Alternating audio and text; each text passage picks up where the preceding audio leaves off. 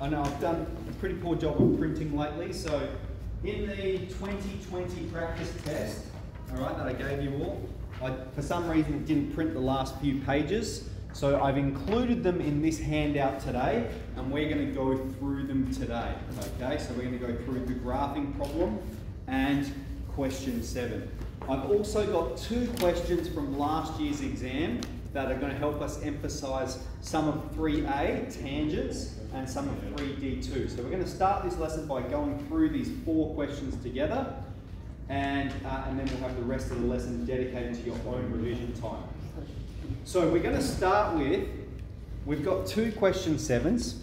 We're going to start with the one that has the triangles on it, okay? The one about Easy NRG, which will be a good company name. All right, so let's read it. We've got Easy Energy are looking to minimise the length of power lines they need to install in order for House A and House B to have power. House A is 30 metres from the road, and House B is 20 metres from the road, and they are a horizontal distance of 100 metres apart. Point D is going to be a junction box. Easy Energy have planned to place a junction box at point D and run power lines over the lengths of DA and DB. Okay, so you can understand. Here's the road, they're 100 metres apart horizontally. House A is 30 metres inland, House B is 20 metres inland from the road. And we're going to put a junction box here so that we can connect both of them. And we want to minimise this length of power line. Okay, we want to minimise AD plus DB. So firstly, part A, show that the length of power line is given by this equation.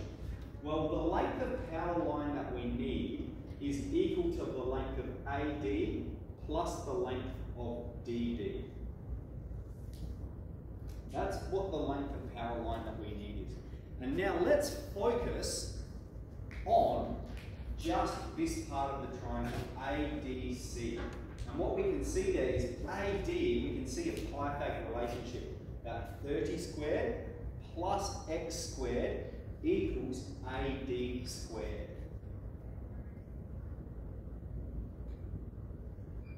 Okay, so that means that the length AD is the square root of 30 squared plus x squared. Okay, so we've got the first part. I'll tell you, do you have one? Oh. Sorry. Does anyone else not have one? Okay, we've got the first part, we've got that part. Now we need to find DB. So again, let's look at this triangle here, and we've got one of the sides, but we don't know what this one is or this one is. We can actually come up with an expression for this side in terms of x.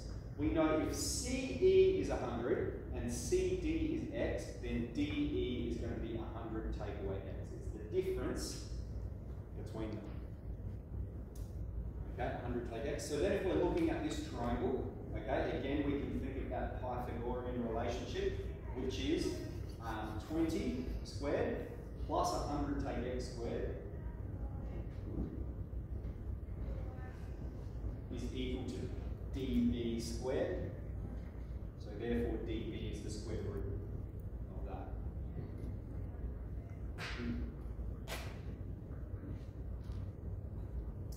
Alright, so we've got AD, we've got DB, now we're ready to state the length of the equation. Therefore L is 30 squared plus x squared.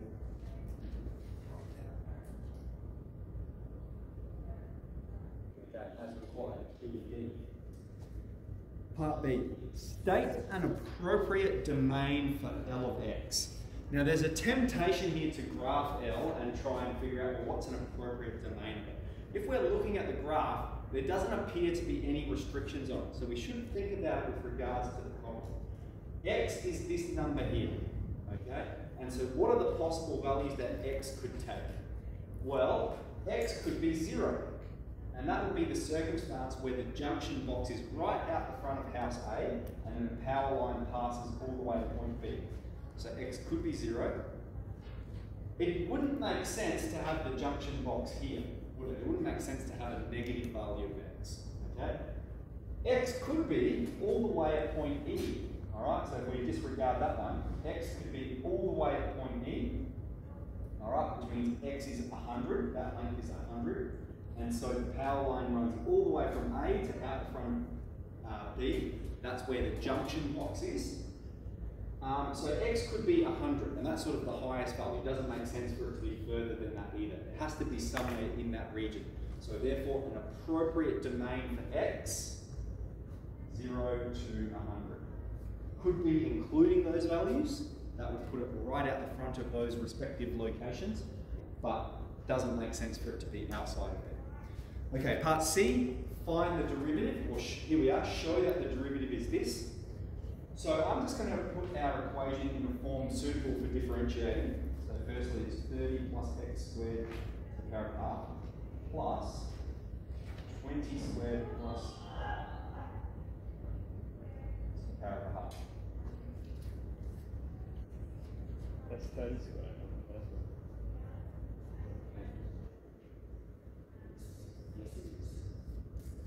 Okay, so if we want to find L dash, we're going to use the chain rule. All right, we have a function to the power of n. So when we differentiate, it becomes n f of x to the n take 1 multiplied by f dash, multiplied by the derivative of the inside here, which is 2x. 30 is a number that derivative of x squared. Okay, so that's the first part, and then for the second part, we've got another function to the power of n, so we do have to use the chain rule again. We're going to have n f of x to the n take 1, and then we need to multiply it by the derivative, okay? Well, when we differentiate what's inside, this part goes to 0, but if we're looking at this part, you actually have to use the chain rule again to differentiate that part. So here we have a composite of a composite. So that's a little bit tricky, but just break it down into its respective segments. If you're just looking at that function to the power of n, what does it become? I'm running out of room to put that times there. N f of x, n take 1, times f dash. Okay, so just think about it in terms of its respective parts. All right, if you want a bit of hand unpacking that in a moment, put a mark there, let me know. Let's simplify now. Let's show that it's what they've given us here. Firstly, 2 and a half, they're going to cancel. 2 times a half, that'll cancel. We're going to have x at the top, and at the bottom we have the square root because it's a negative power. Square root of 30 squared plus x squared. Okay. Same here, we have half and 2, they're multiplying, they can cancel. It's going to make the whole thing negative, that's what that negative is going to do, so I'm going to put a minus there. At the top we're going to have 100 take x, and at the bottom we're going to have the square root because of the negative power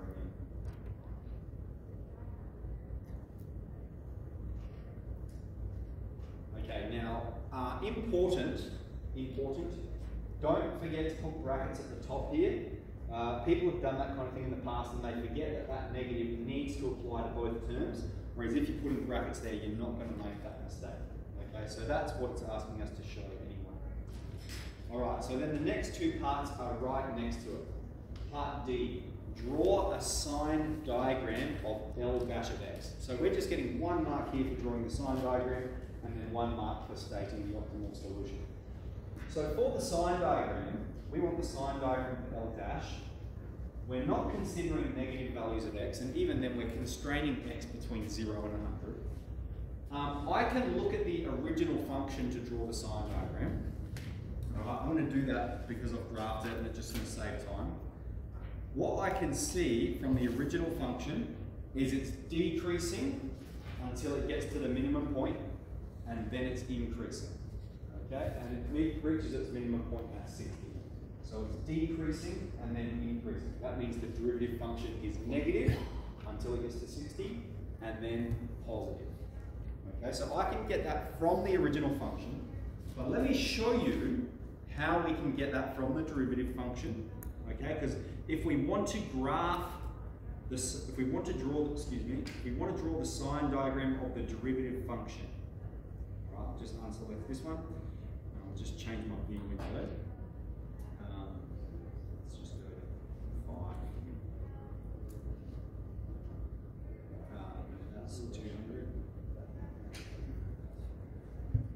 That's 200. Alright, so there's the derivative. You can see it crosses over here. I want the root, so if I press G, solve the root. Remember, this is the graph of the derivative function. That's at 0.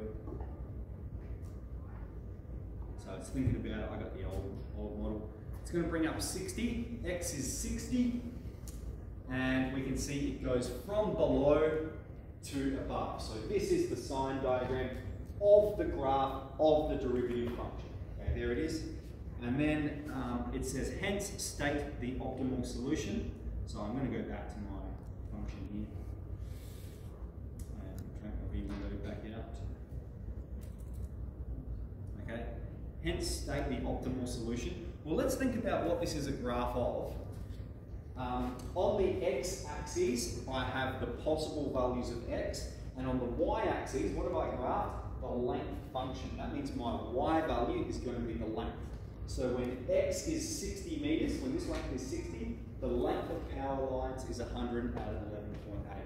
So the optimal solution, hence determine the length of power line required to connect both houses.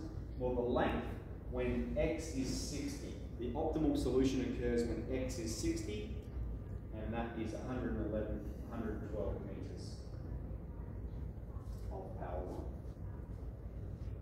Okay, so no algebra required with the later parts there, it's just using your calculator to support you. Splendid. Okay, let's move on. What we'll go to now is, we'll go to the other question 7. Alright, so just going to rotate it around. So that's this one here.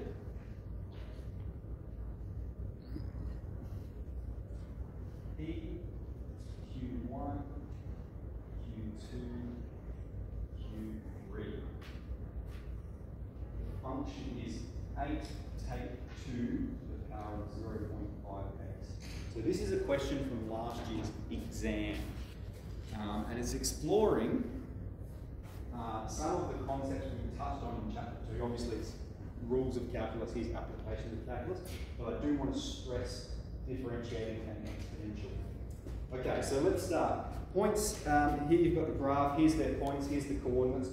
Chords can be drawn from P to Q1, Q2, or Q3. So a chord is just a line that connects 2 points. Alright, so if I was going to draw a chord from P to Q3, it's going to be that line. Identify which of the following chords has a slope which would provide the best approximation for the slope of the tangent to the graph of y equals f of x at P. Okay, so the slope at P, okay, we want to know the slope at P. Which chord is going to be the best indicator of that? Is it going to be P to Q3? Is it going to be P to Q2 or P to Q1? Let's think about it. Here's the slope of chord P, P to Q3. Here's the slope of the chord P to Q2. Here's the slope of the chord P to Q1. And here is the slope at P. Which one is the best approximation? Which one's going to be closest to it? And the answer is PQ1. Alright, that's going to be the closest. You see there, it's too negative compared to the slope at P. So we're going to tick the first box.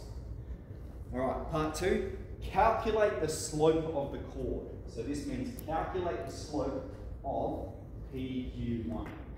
Alright, so even if you tick the wrong box there, you can still get the marks here for calculating the slope of the chord that you selected.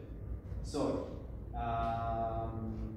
we've got the coordinates of P. We're told then in the paragraph right below the graph, that is -2 and 7.5, and Q1 is 0.7. So if we want to know the slope, well, the slope is y2, take y1, 1x2 take x1. 7.5 takes 7, on -2 takes 0. Minus the quarter. Mary, do you have a sheet? Yeah. You following along? Okay, part B. Show that f of x can be expressed as, and we've got this function here.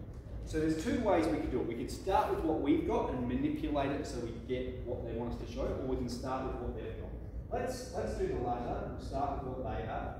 8 take e to the 0.5 ln2 of x. So what we have here is we have 0.5 times ln2 times x. Now remember, order of multiplication does not matter. That 2 times 3 is the same as 3 times 2. That means we can rearrange the order here. And so I'm going to do that. I'm going to write this as e to the ln2, and then I'm going to put 0.5 times x outside. Okay, so we can do that pretty easily. And then e to the ln2 is just 2. E to the ln x is x, so e to the ln2 is 2, and then we're left with that power there, 0.5x, which is f of x. Okay, that's the function we started with. So we have two ways of presenting it, here or here. Okay, excellent. Any questions about that? All right. Hence, show that the derivative is this. So we've got f of x, and we need to differentiate it. Now, we saw in chapter 2, when we want to differentiate an exponential, we have to express it like that. That's what we saw. So this is going to be the function we differentiate. I'm going to write up over here. F of x is 8 take e to the 0.5 ln2 times x. Now it looks tricky. It looks tricky, but they're just trying to confuse you because 0.5 ln2 is just a number. Alright, you could calculate it to a few significant figures, we won't, but let's leave it like that. Okay, so what that means is we have here e to the kx. That's the function. It's e to the some number k times x, and the derivative of e to the kx is k e to the kx. So now when we differentiate this, it's going to become, well, derivative of 8, it disappears, magic. The negative is going to hang out, and so then we're looking at e to the kx becomes k e to the kx. 0.5 ln2 e to the 0.5 ln2 of x. Right, so that's the derivative. But it does give us a show that. It wants us to show that it simplifies. Well, we know e to the 0.5 ln2 simplifies to 2 to the 0.5. Okay, that's what we showed over here. E to the 0.5 ln2. That part there explicitly simplifies to 2 to the 0.5, and that's what it's asking us to show. That's our slope function.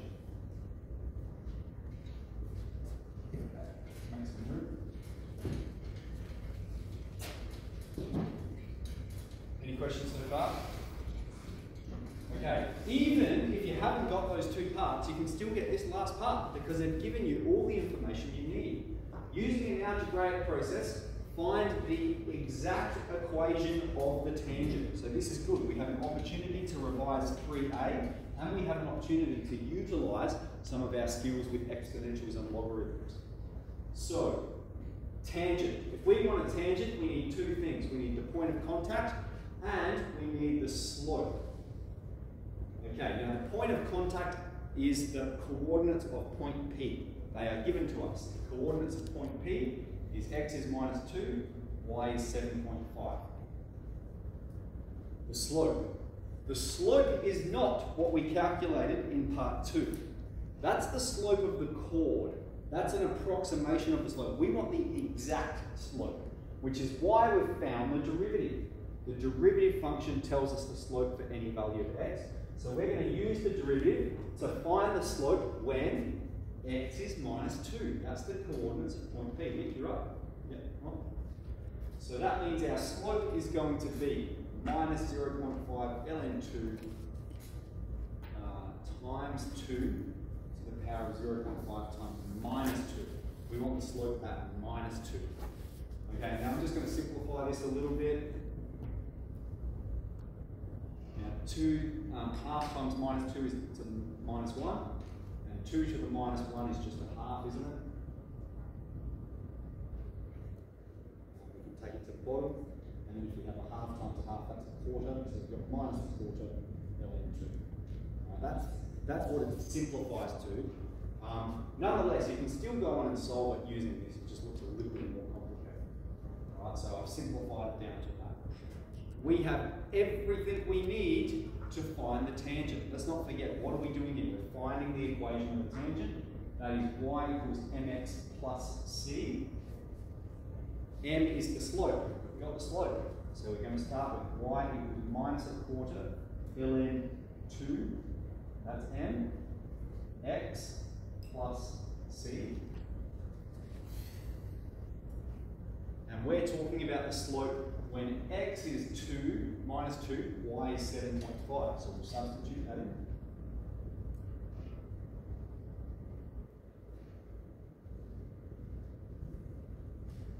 And we're just solving for c. So that can be half into 2.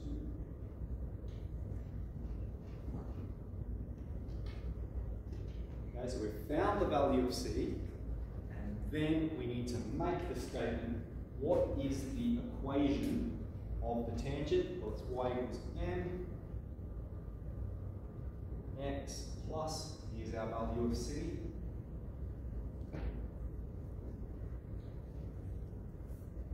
in exact form. Okay, it includes every possible decimal place. So here's our slope, this is our y-intercept, expressed exactly. Okay? Cool? Alright. So now, let's move on to question 6.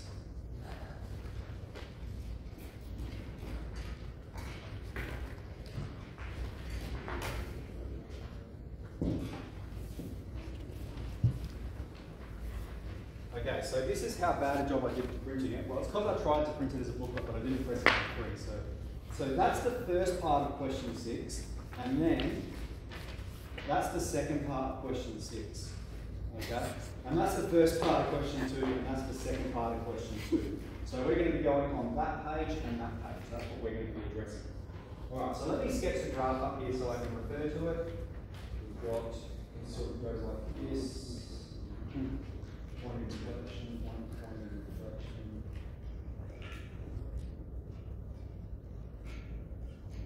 And we've got A, B, C, D, F. Okay. State points on f of x such that f dash of x is less than 0. Okay? What point on this graph corresponds with f dash of x being less than 0? What does f dash of x being less than 0 mean? It means the slope is negative. F dash of x is the slope function. When is the slope negative?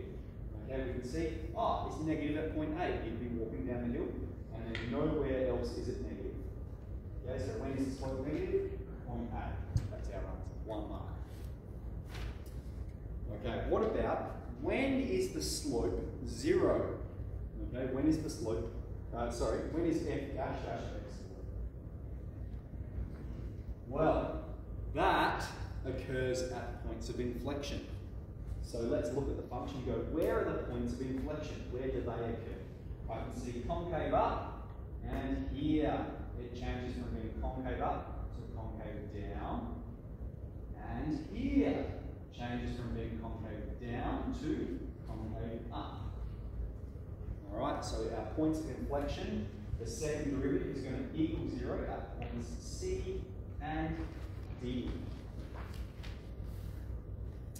Now, I might point out there as well, notice how for this part you get 1 mark, and whereas for this part there's 2 marks. Okay? So that can be a tell. That can tell you, I've got to write down 2 things here. We're getting 1 mark for writing down each thing. So, don't just write 1 mark. So look out for mark allocation, because it can inform you to the degree of what's involved in the question. Okay, so then we're on to part C where it says draw a graph of the first derivative. Alright, so this is going back to 3D.2. Okay, and this is one thing we've done pretty well. I think we'll all be okay with this. What we need to do is we start with the sign diagram of the derivative function.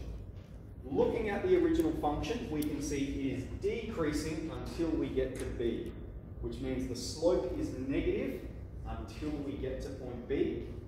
Then we have positive slope, okay, we're walking up the hill, until we get to D, where we have that stationary point of inflection, don't we? So the slope is 0 at that point, but then it keeps increasing.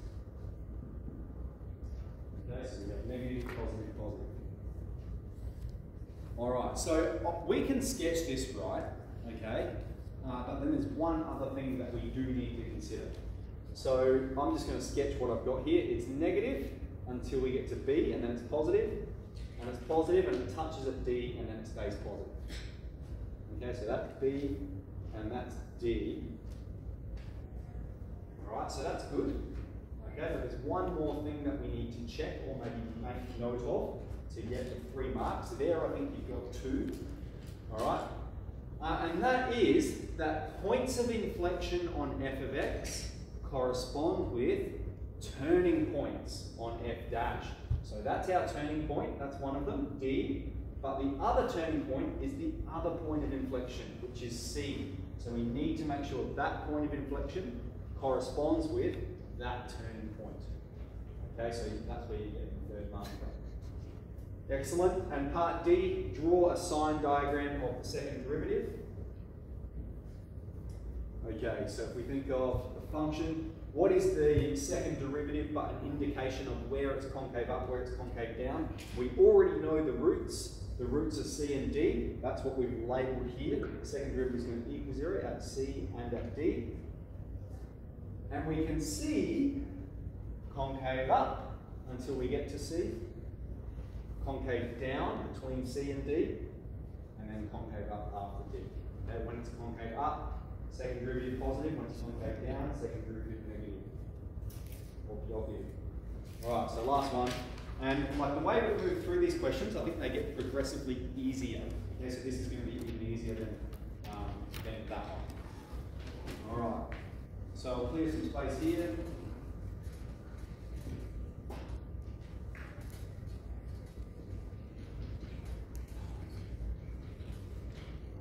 Okay, find f dash of x. So we've got this function 2x to the 4, 38x plus 1. F dash, 8x to the 3, take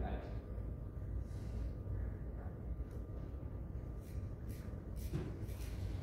Okay. Hence, using an algebraic process, determine the x-coordinate and the y-coordinate of the stationary point. Alright, you can look at the graph and see what the stationary point is. Okay, the stationary point is the turning point. It's when x is 1, y is, you'd probably say about -5. But here we're going to show that that's the case. Well, stationary points occur when the first derivative equals 0. So 8x to the 3 take 8 equals 0. Solve this. Cube root both sides. Got the x value. Okay.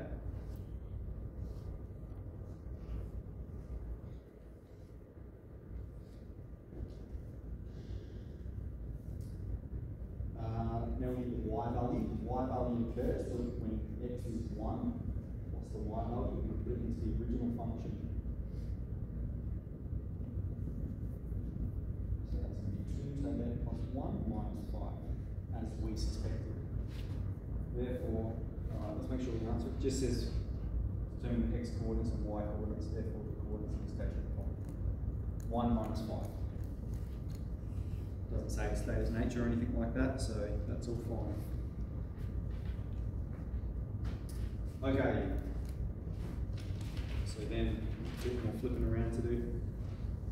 Part B, find the second derivative.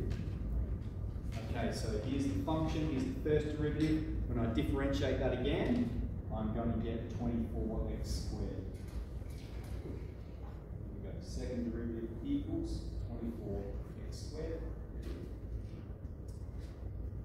Part 2. Determine whether the graph has any points of inflection. Justify your answer.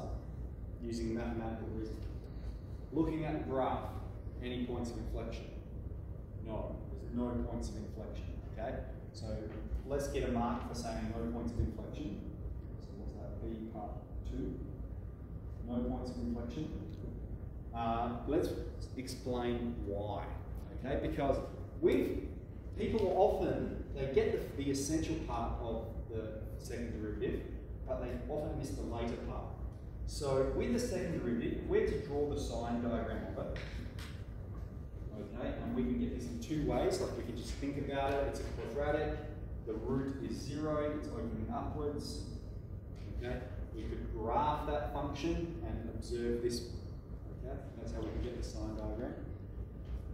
But let's just flip to our notes quickly on page 40.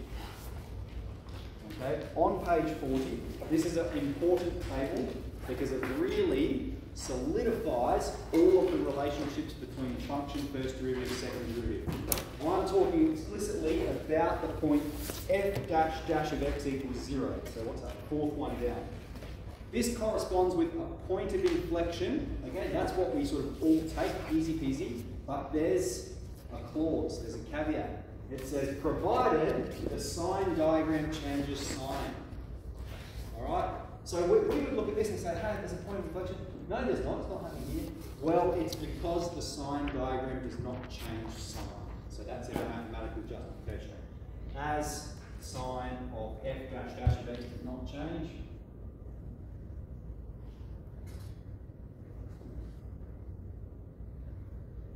therefore no point of inflection. Excellent. Okay. Cool. So I'll stop there. I'll float around, see how everyone's going with everything. Let's get into some solid revision.